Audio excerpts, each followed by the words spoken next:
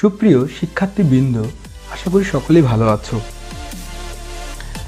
Physics রুমে তোমাদেরকে আবারও স্বাগত। Welcome back to my channel. যারা এই ভিডিওটি এখন দেখছো অবশ্যই লাইক, কমেন্ট, শেয়ার করবে। যদি তোমরা নতুন হও অবশ্যই সাবস্ক্রাইব করবে। আজকের বিষয় হচ্ছে সূচক ও লগারিদম, এক্সপোনেন্টস অ্যান্ড লগারিদমস। অনেক বড় বা অনেক ছোট সংখ্যা বা রাশিকে সূচকের সাহায্যে লিখে অতি সহজে প্রকাশ করা যায়। ফলে হিসাব, গণনা ও গাণিতিক সমস্যার সমাধান সহজতর হয়। তাছাড়া সূচকের মাধ্যমে সংখ্যার বৈজ্ঞানিক বা আদর্শ রূপ প্রকাশ করা হয়। তাই প্রত্যেক শিক্ষার্থীর সূচকের ধারণা ও এর প্রয়োগ সম্পর্কে জ্ঞান থাকা আবশ্যক। সূচক থেকেই লগারিদমের সৃষ্টি। লগারিদমের সাহায্যে সংখ্যার বা রাশির গুণফল, ভাগ, সূচক সম্পর্কিত গণনার কাজ সহজতর হয়েছে। ক্যালকুলেটর, কম্পিউটারের ব্যবহার প্রচলনের পূর্ব পর্যন্ত বৈজ্ঞানিক হিসাব ও গণনার লগারিদমের ব্যবহার ছিল একমাত্র উপায়। এখনও ক্যালকুলেটরের বিকল্প হিসাবে এই লগারিদম ব্যবহার করা হয়। তাহলে চলো লগারিদম এবং সূচকের প্রথমে আমরা সূচক সংজ্ঞা জেনে নেই। সূচক হচ্ছে এক ধরনের গাণিতিক অপারেশন যেখানে a⁴n আকারে রাশি থাকবে এবং a হবে ভিত্তি এবং n হবে সূচক বা ঘাত। অর্থাৎ এই a যদি ভিত্তি হয় এবং n যদি কোনো সংখ্যা হয় বা n যদি কোনো সূচক হয়, তাহলে সূচক হচ্ছে একটি গাণিতিক অপারেশন। n ধারে চিহ্নিত করবে যে কয়টি a এখানে থাকবে।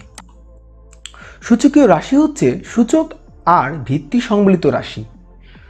আমি আবারও বলছি, সূচকীয় রাশি হচ্ছে সূচক আর ভিত্তি সংবলিত রাশি। তার মানে a⁴n হচ্ছে তোমার সূচকীয় রাশি। এক্ষেত্রে আমরা দেখে নেব যে n সংখ্যক a গুণ করলে আমরা পাই a⁴n। এখানে n হচ্ছে সূচক বা ঘাত আর a হচ্ছে ভিত্তি। 3টি 8কে গুণ করলে কত হবে? এরকম প্রশ্নের সহজ উত্তর তোমাদের কাছে আছে। তখন আমরা 3টি 8কে গুণ করব এবং 8⁻³ লিখব, অর্থাৎ 8 কিউব, যা দাঁড়াবে 512।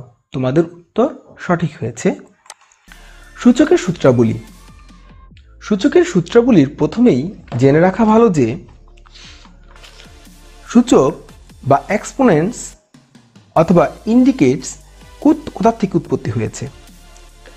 আমরা ষষ্ঠ শ্রেণীতে সূচকের ধারণা পেয়েছি এবং সপ্তম শ্রেণীতে গুণের ও ভাগের সূচক নিয়ম সম্পর্কে জেনেছি। সূচক ও ভিত্তি সংবলিত রাশিকে সূচকীয় রাশি বলা হয়। একই সংখ্যা বা রাশির ক্রমিক গুণ হচ্ছে এই সূচক। এক্ষেত্রে ভিত্তি এবং সূচক বা ঘাত খুবই গুরুত্বপূর্ণ। a যে কোনো বাস্তব সংখ্যা এবং n যে কোনো ধনাত্মক পূর্ণসংখ্যা হলে আমরা লিখতে পারি যে a⁴m into a⁴n equal a⁴m+n। এটি হচ্ছে সূচকের সূত্রাবলীর প্রথম সূত্র অথবা ইন্ডেক্স লস এর প্রথম সূত্র। ধরি a সাইমেনশন অফ আর বাস্তব সংখ্যার সেট এবং m O n সাইমেনশন of n অথবা এলিমেন্টস অফ n স্বাভাবিক সংখ্যার সেট। এখানে লক্ষণীয় যে a গুণফল হচ্ছে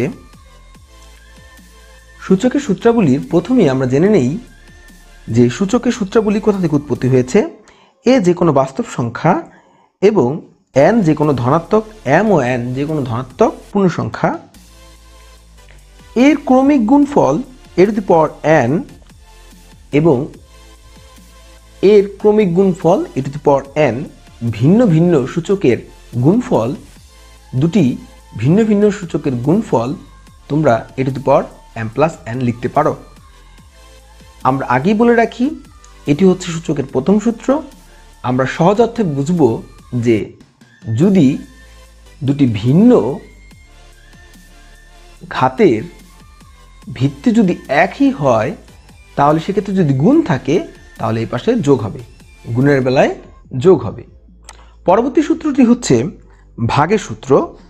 a to the power m ভাগ a to the power n equal a to the power m minus n, যেখানে m বড় অথবা n এর চাইতে বড় অথবা সমান। আবার অন্যভাবে লিখতে পারি 1 by a to the power n minus m, যেখানে n হচ্ছে m এর চাইতে বড়। তৃতীয় সূত্রটি হচ্ছে ভাগের সূত্র, অর্থাৎ ভাগফলের ঘাত a by b to the power n equal a to the power n by b to the power n। এখানে b নট ইকুয়াল 0, b এর মান কখনোই শূন্য হতে পারবে না। এবং চতুর্থ সূত্রটি হচ্ছে তোমার a b গুণ করলে, অর্থাৎ আমাদের ভিত্তিকে গুণ করলে আমরা সূচকের দ্বারা কি লিখতে পারি, অর্থাৎ গুণের ঘাত a b to the power n equal a to the power n into b to the power n। এভাবে আমরা আলাদা করে লিখতে পারি। পঞ্চম সূত্রটি এবং শেষ সূত্রটি হচ্ছে a to the power m into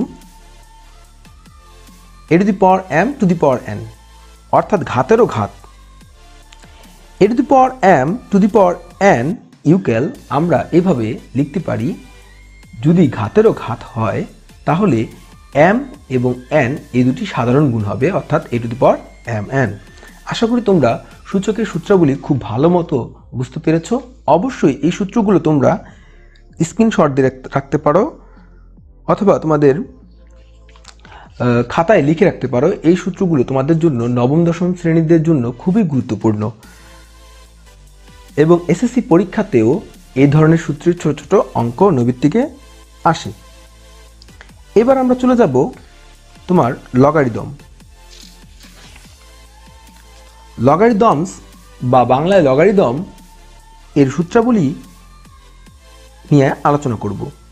প্রথমে লগারিদম কি এটা জেনে নিই। সূচকীয় রাশির মান বের করতে লগারিদম ব্যবহার করা হয়। সাধারণ লগারিদমকে সংক্ষেপে লগ লেখা হয়। বড় বড় সংখ্যা বা রাশির গুণফল, ভাগফল ইত্যাদি লগারিদমের সাহায্যে সহজে নির্ণয় করা যায়। আমরা প্রথম সূত্রটি দেখব। লগারিদমের প্রথম সূত্র হচ্ছে log a to the power a equal 1।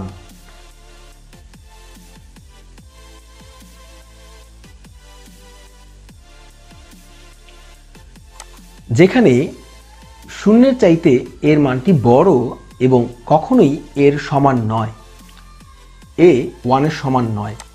দ্বিতীয় সূত্রটি হচ্ছে log a টু দি পাওয়ার 1 যদি হয় তাহলে সেক্ষেত্রে তোমার হবে 0। তৃতীয় সূত্রটি হচ্ছে log a to the power a to the power m, অর্থাৎ এই যে ভিত্তি log a, এই যে ভিত্তিটা দেখতে পাচ্ছ, এই এর উপরে যদি এরকম যদি একই জাতের রাশি থাকে, অর্থাৎ ভিত্তি যা সূচকও যদি তাই হয়, সেক্ষেত্রে লগের বেলা একমাত্র তোমার হবে 1। আর এই যে mটা দেখতে পাচ্ছ, এই mটা সরাসরি সহগের সাথে গুণ হবে, অর্থাৎ এইখানে যেহেতু 1 রয়েছে সুতরাং m এর সাথে 1 এর গুণ করলে পাওয়া যায় m। চতুর্থ সূত্রটি হচ্ছে log a to the power m into n সমান, আমরা আগেই বলে রেখেছি যে সূচকের বেলায় আমরা গুণ থাকলে যোগ করব। সেক্ষেত্রে আমরা log a to the power mn কে ভেঙে লিখতে পারি log a to the power m plus log a to the power n। পঞ্চম সূত্র হচ্ছে log a to the power m by n। এই ক্ষেত্রে আমরা লিখতে পারি log a to the power m minus log a to the power n।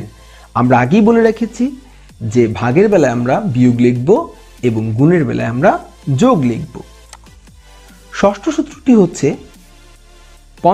চতুর্থ এবং পঞ্চম সূত্রের বেলায় একটা জিনিস মাথায় রাখতে হবে যে m এর মান 0 থেকে বড় হবে এবং n এর মানও 0 থেকে বড় হবে। যদি এর মান কখনো 0 চেয়ে ছোট হয় সেক্ষেত্রে কিন্তু তোমাদের এই সূত্রের মোটিভটা বা অ্যাপ্লিকেশনটা ঘুরে যাবে, তোমাদের অন্যভাবে অ্যাপ্লাই করতে হবে, সেটা আমরা অঙ্ক করার সময় দেখে নেব।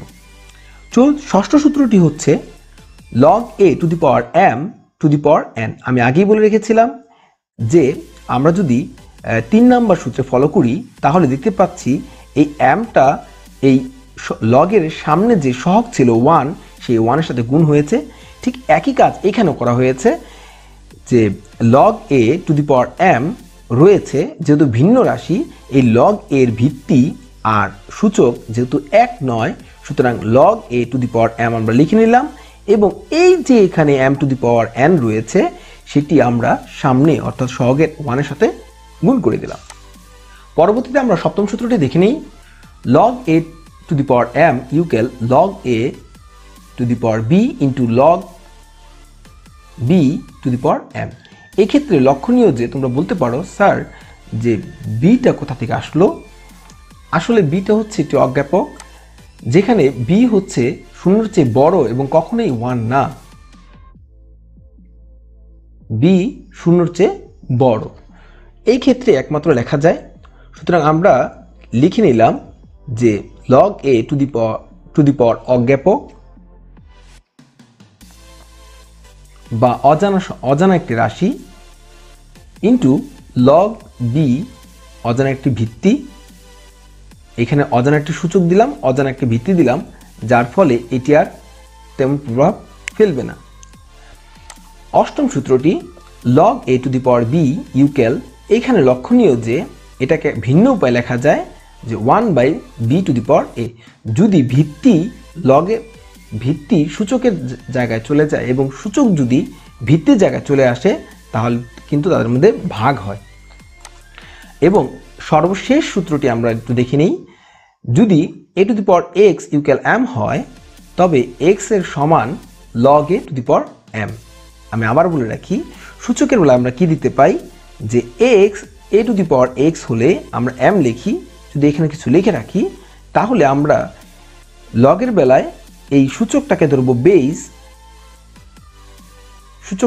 বেস বা ভিত্তি, আর এইখানে তোমাদের এই যে ভিত্তিটাকে ধরবো লগের ভিত্তি এবং mটাকে ধরবো এর সূচক। আশা করি তোমরা সবাই সূচক এবং লগারিদমের সূত্রগুলো খুব ভালোভাবে বুঝতে পেরেছ, এবং তোমাদের কোন কোন জায়গায় সমস্যা রয়েছে এবং কোন কোন জায়গায় তোমাদের বুঝতে একটু প্রবলেম ফিল করেছো অবশ্যই কমেন্ট করে আমাকে জানাবে। পরবর্তীতে তোমাদের জন্য এই লগারিদমের সূচক এবং লগারিদমের অ্যাডভান্স লেভেলের সমাধান থাকবে। আশা করি তোমরা সকলেই সেই পর্যন্ত ভালো থাকবে এবং আমাদের সাথে থাকবে। সবাইকে ধন্যবাদ।